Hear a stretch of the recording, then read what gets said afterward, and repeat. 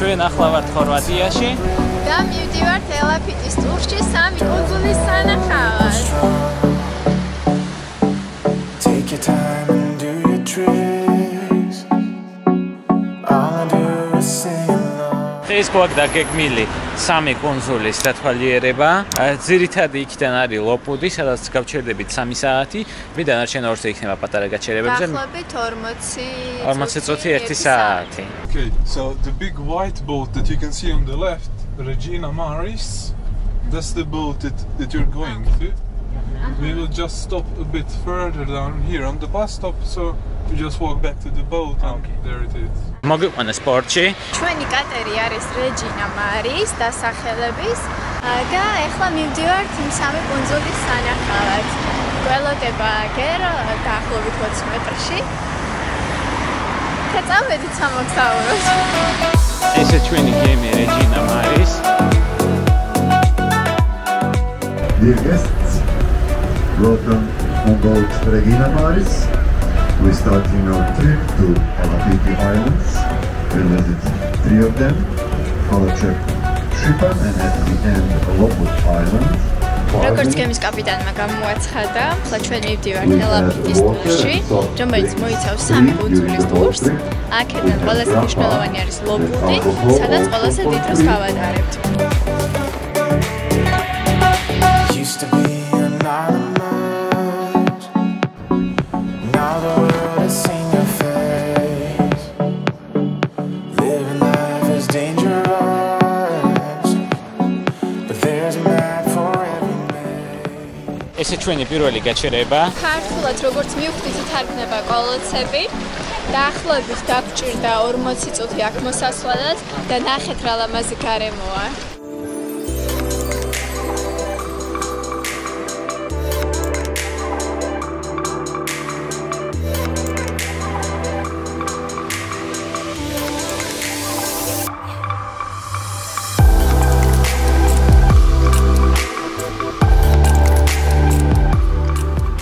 სამწუხაროდ არ გაგვიმართლა და დაიწყო წვიმა. ხეთს რომ უყურებთ იმდენად ლამაზია. ნახეთ მოხუპულ ამინჩიც კი რა ლამაზად ჩანს ყველა კუნძული გარშემო. ამ ცუდი ისაა რომ გადმოვედით თუ არა კუნძულზე ეგრევე წვიმა დაიწყო. ასეთი ულამაზესი ხედია.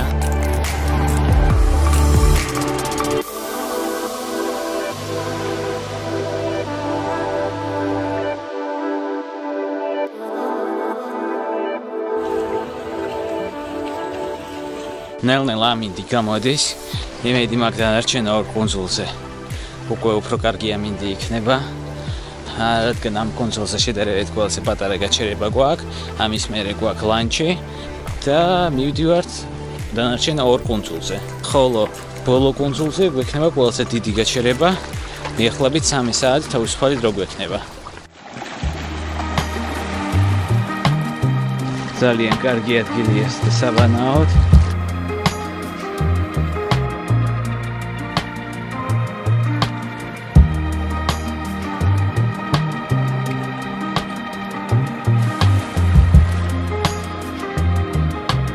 აი ასეთი უმაგრესი ადგილია.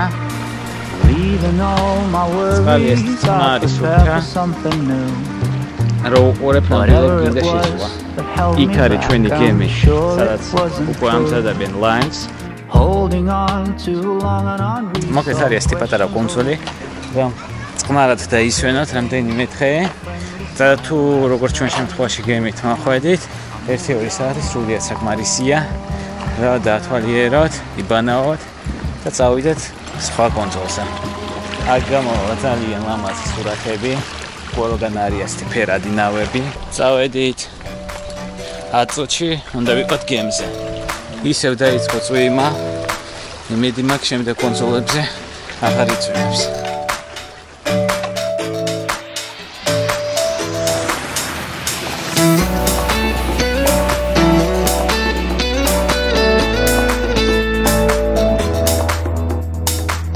გადავიღეთ ულამაზესი სურათები და ახლა მივდივართ გემზე. ვცდილობთ მოგზაურობას შემდეგი კუნძულისკენ.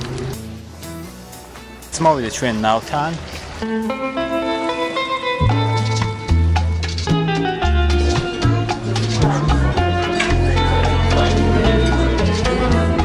არჩივანი იყო ქათამს და თევზს შორის. ქათამი ბოსნეულთან და თევზი ბოსნეულთან. აგრეთვე ხორვატიული ღვინა.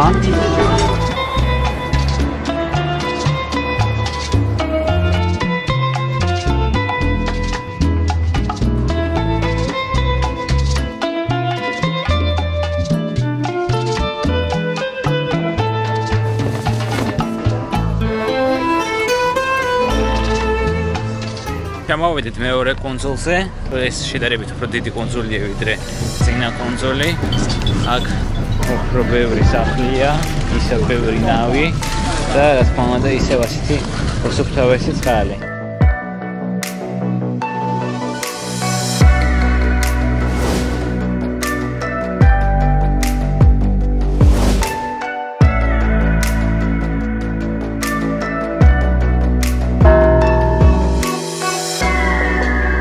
როგორც ჩანს მარტო რამდენიმე სასტუმროა და 3 ეკლესია და რა თქმა უნდა რესტორნები.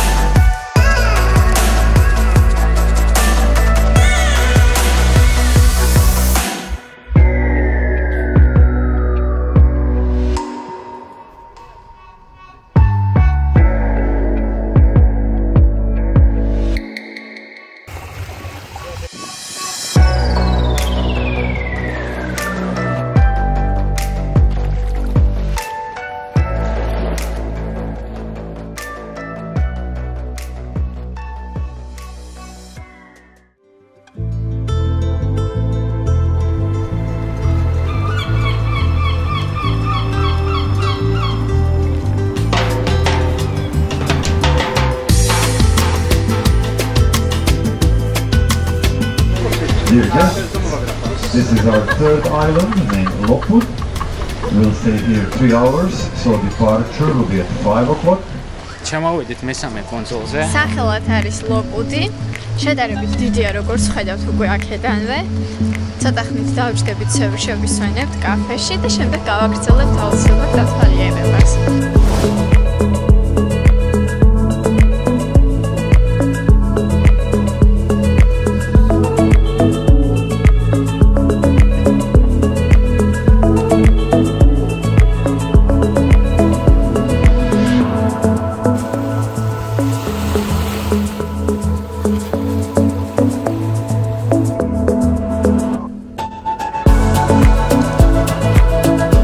გავჩერდით კაფეში, ეს ულამაზესი ხედით.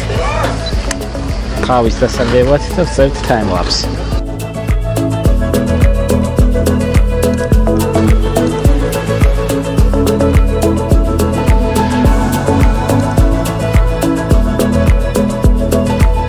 აქ იდება სუვენირები.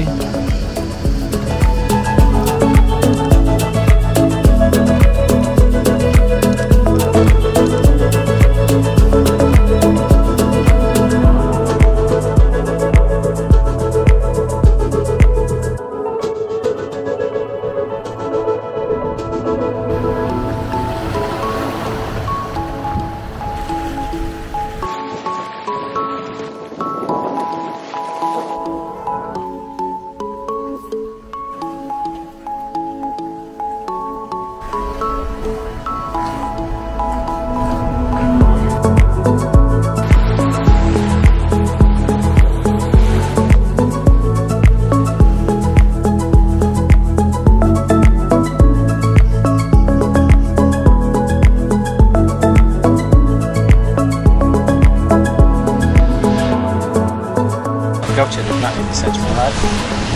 სხვათაშორის ხორვატიაში ძალიან გემრიელი ნაყინია.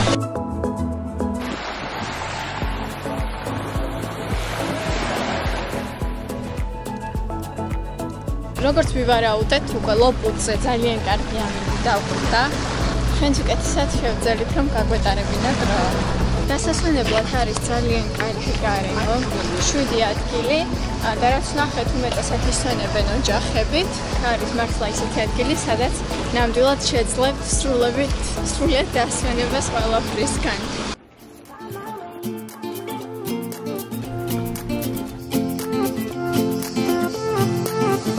A new place, a new home, for a while, let me feel alive. Nothing to hold me back, take my time, just enjoy the ride. აქ არის ქვიშის სანაპირო. აქ განსაკუთრებით ლამაზია იმიტომ, რომ ზღვარი და წინ არის პატარა კუნძულები. ყველგან პატარა ნავები და ძველი ეკლესია.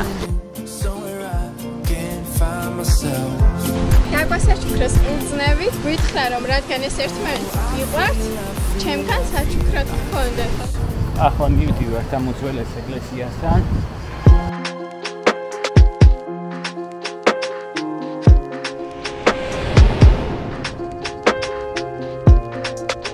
შორტებით შესვლა შეიძლება. არც გადახება. აქედან ჩასასწრაფო მასახელი.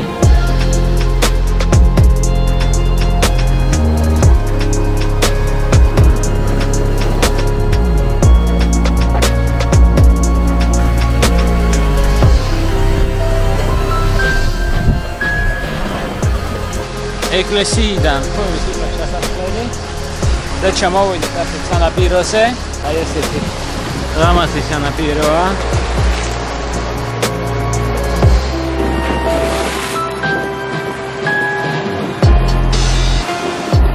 ახლა კი მივდივართ გატერისკენ და მალე გავდივართ დუბროვნიკისკენ.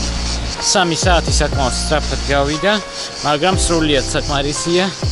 რომ დაიბანოთ, დაისვენოთ, შეჭამოთ და დატყვეთ ამ ადგილით.